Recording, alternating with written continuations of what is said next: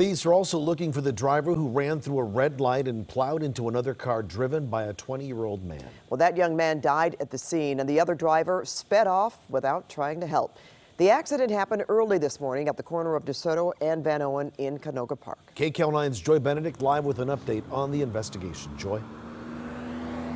Yeah, guys, later this evening we did learn the name of the young man who died. His name is Nelson Castaneda. He lives here in Canoga Park, only 20 years old. And it's not hard to see just how bad the impact of this crash is not one, but two utility poles remain here on the ground as folks were doing what they could to shore everything up. But those living in this neighborhood want something to be done.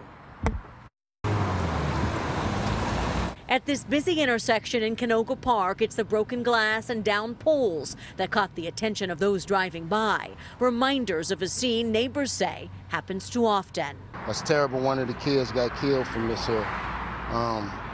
Condolences to the family.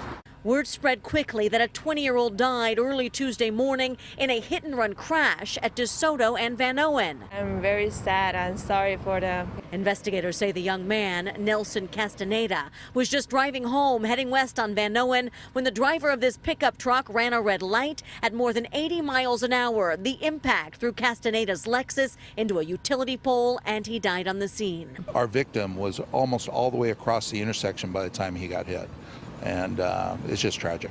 And although little could be done to help the 20-year-old after the crash, witnesses say the driver of the pickup didn't even try. Instead, he took off on foot. It's really sad, yeah. I don't know why the hit-and-run driver just lived. The LAPD used bloodhounds to try and find the suspect, but they lost the scent. And although little is known about the man who died, a lot is known about drivers in the area, and neighbors want something done. I need to slow it down out here, man. I was in an accident in March.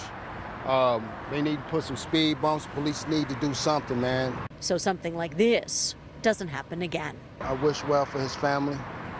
That's a tough one there.